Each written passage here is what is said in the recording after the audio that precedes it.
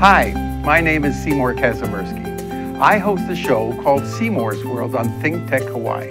You can find all my shows and commentaries on the ThinkTech Hawaii website or on YouTube. Today's topic is don't get old, get bold. We all learn as we get older that rules are made to be broken. Be bold enough to live life on your terms and never, ever apologize for it. Go against the grain, refuse to conform, take the road less traveled instead of the well-beaten path. Laugh in the face of adversity and leap before you look. Dance as though everybody is watching. March to the beat of your own drummer and stubbornly refuse to fit in. One of the best jokes I have heard about getting old was from George Carlin. I was thinking about how people seem to read the Bible a lot more as they get older. And then it dawned on me, they're cramming for their final exam. Is that us? Our ideas about aging and what it means to be over 50 or 60 or 90 seem to be stuck somewhere back in the middle of the 20th century.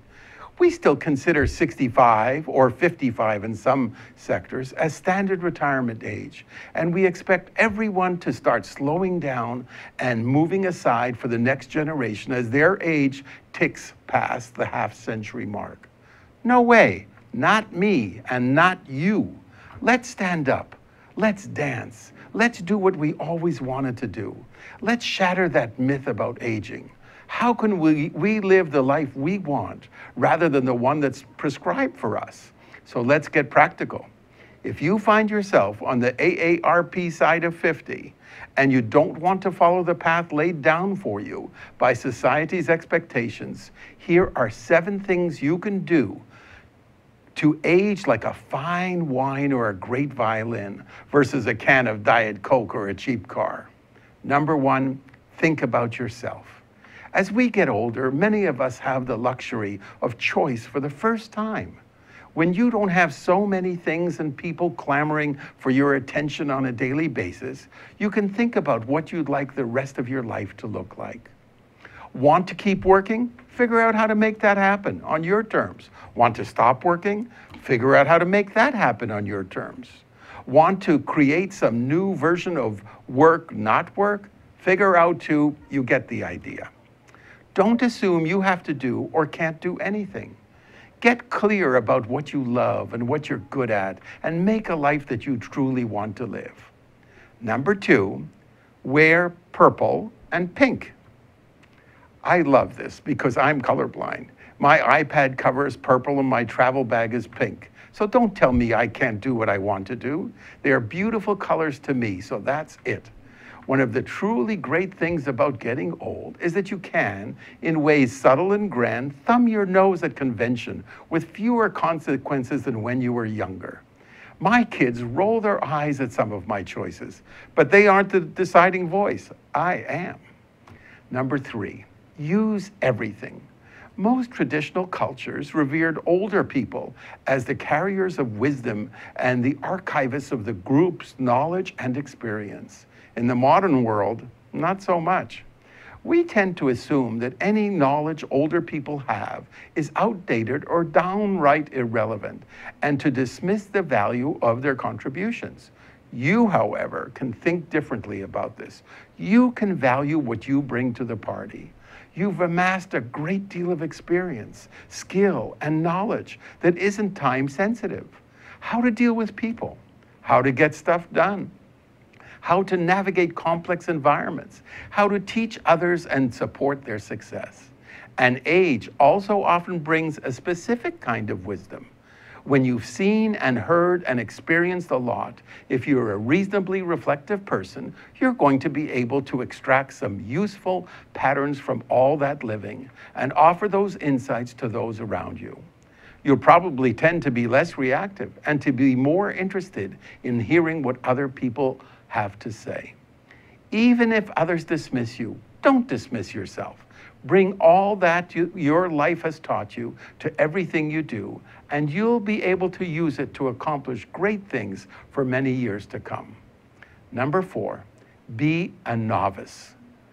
At the same time, one of the most critical ways to stay vital as you get older is to consciously immerse yourself in learning new things.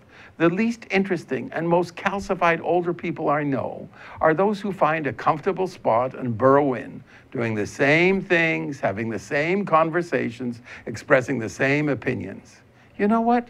Make a commitment to yourself to learn something entirely new on a regular basis. There's nothing like being bad as something to wake you up, shake you out of your complacency.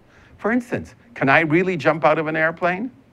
It's daunting and energizing, and I can feel my synapses firing on a daily basis.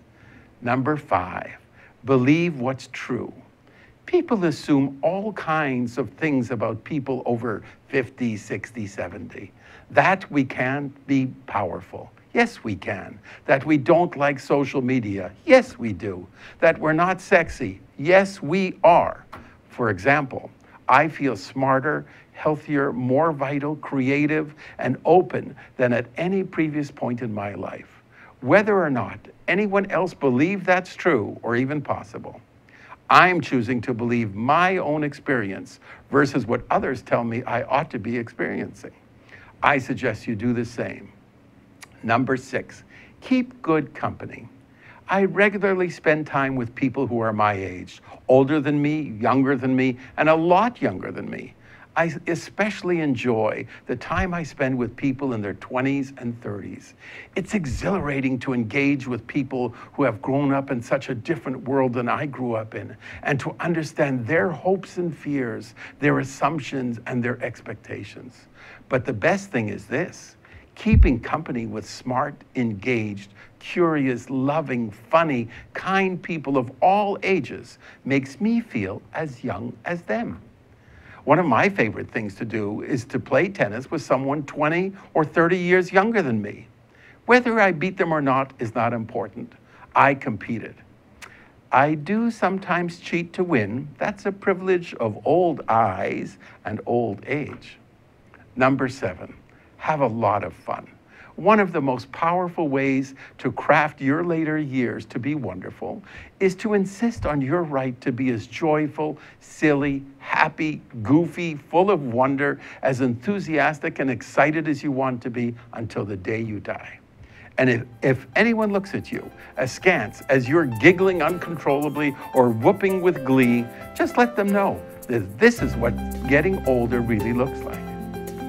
My name is Seymour Kazimirski. I host a show called Seymour's World on ThinkTech Hawaii. You can find all my shows and commentaries on the ThinkTech Hawaii website or on YouTube. Aloha.